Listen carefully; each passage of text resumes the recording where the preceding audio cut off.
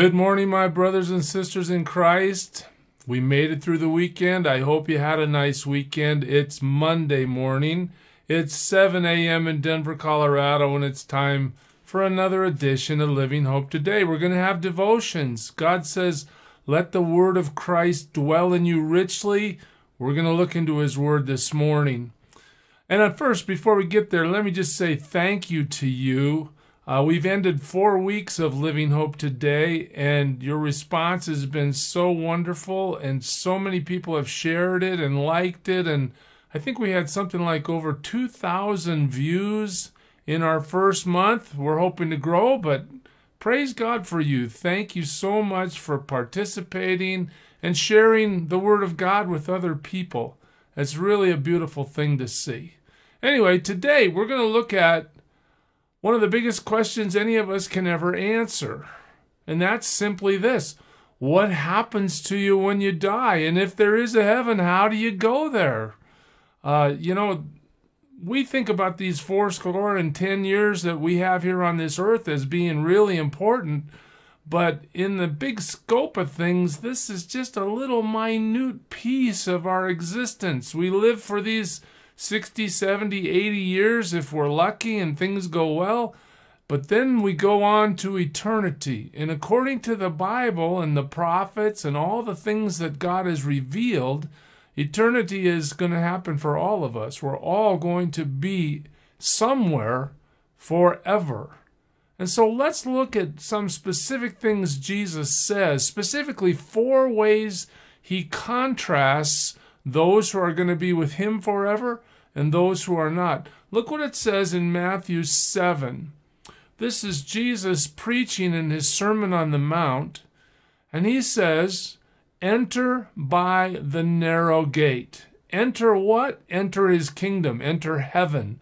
Enter by the narrow gate, for the gate is wide and the way is easy that leads to destruction, and those who enter by it are many. So he starts talking about the narrow gate, but immediately he moves to contrast the narrow gate with the wide gate and the easy way and the path that leads to destruction, and the fact that there's many that are going that way. In the next verse, he says, for the gate is narrow and the way is hard that leads to life, and those who find it are few.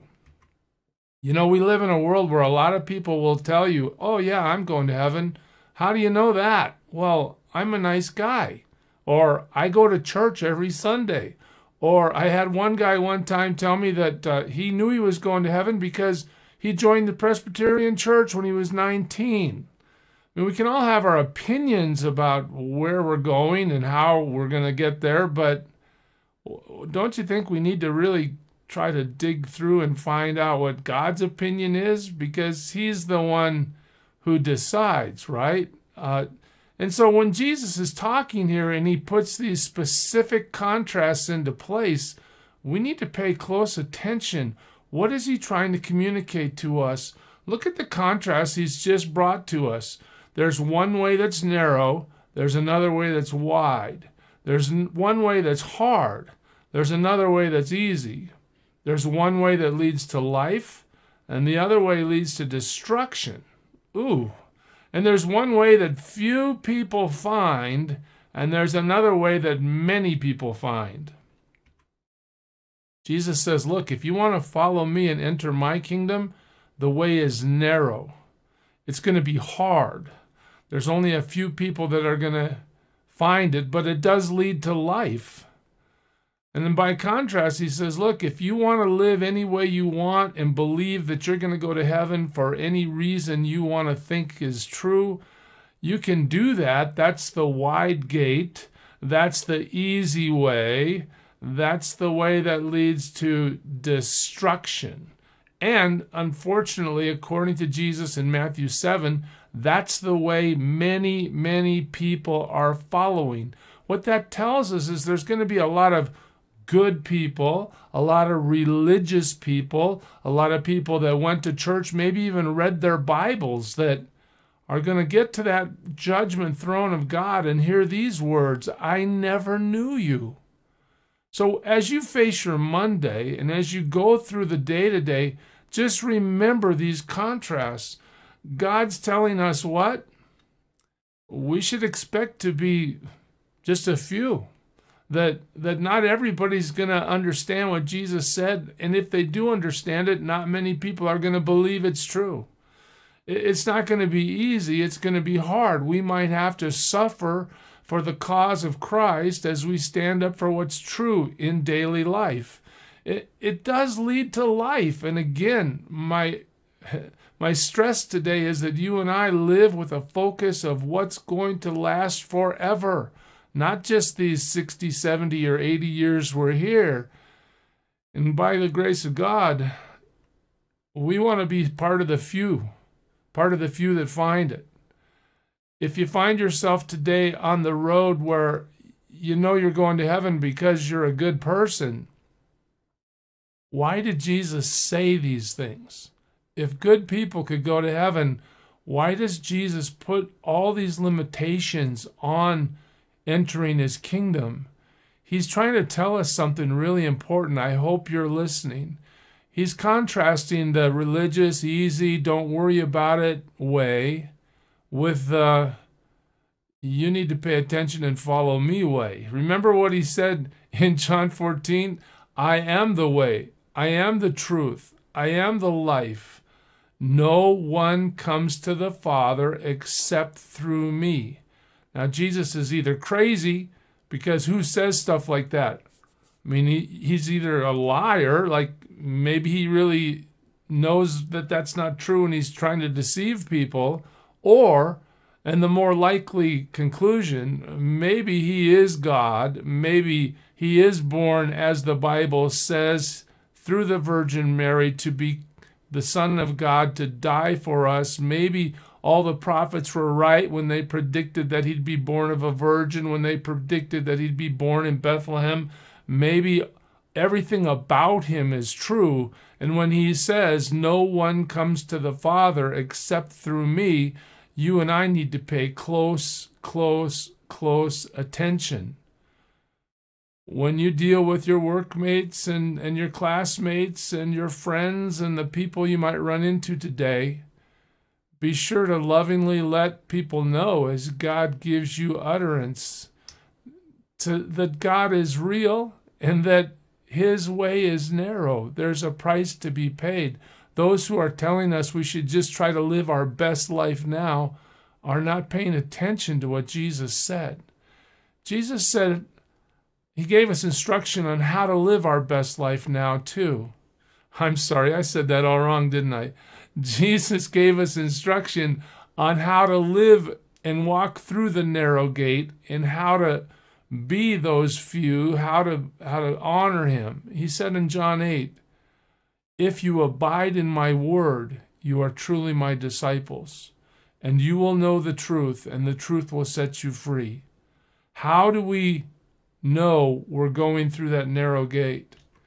Well, we confess our sins to God. We ask Jesus to enter our hearts. We believe that he is the Christ. We believe that he has risen from the dead and is alive right now. And then we tie ourselves to his word. Just to know it? No. To do it, to obey it, to carry out what God wants in our lives. As you go through today, I pray that you'll just keep understanding and refreshing yourself in the truth that God's way is the right way. You might be alone. You might feel isolated. It might not be like anybody else is coming with you. Don't let that bother you. That's exactly what Jesus said. You don't want to be on the wide way. You don't want to be on the easy way. You don't want to head to destruction. You don't want to be part of the many that are just cruising through life without understanding what's going on. You want to be part of the few that know that Jesus is real, that his words do lead to life, that he is the way, the truth, and the life, and that you follow him. Cement that in your heart, dear one, because today is the day of salvation. Live for him. I know today he will use your life to bring glory to his name. I want to make sure you know that my name is Scott Kalovic, and I am a pastor of Living Hope Community Church. There's a website on your screen right now called welcometolivinghope.com. If you want to visit us at Living Hope, all the information is right there on the website with the map and the time and the place and all those things. We'd love to have you come visit us. Also, I want you to be aware that we do have a website called Are You a Disciple? This website is built so that we can mature in Christ step by step, lesson by lesson. That's available to you as well. And then please remember always that we will pray for you. If you do have needs or want to submit a praise, or we have a team of people that are willing to get on their knees and take your concerns to the throne of grace, if that will help you. I just want to say God bless you today. Again, thank you so much for sharing these things and liking them and promoting them, because people are being touched by God's word through your efforts. And I really do want to say thank you for that. Live this day examining your heart. Every time I read passages like we studied today, it's like God says to me, hey, are you really with me? Are you somebody that's in love with me and walking with me? It's a question we have to ask ourselves all the time. The Bible says, examine yourself to see whether you're in the faith. Pay attention, church. It's a beautiful thing to be loved by God. It's a beautiful thing to have the promise of life. Just know that walking with Jesus is walking the narrow way. Walk with him today. Serve him well. Obey him. I look forward to seeing you again tomorrow. And God bless you today. I hope it goes really well. Lord, we give you glory. We give you honor.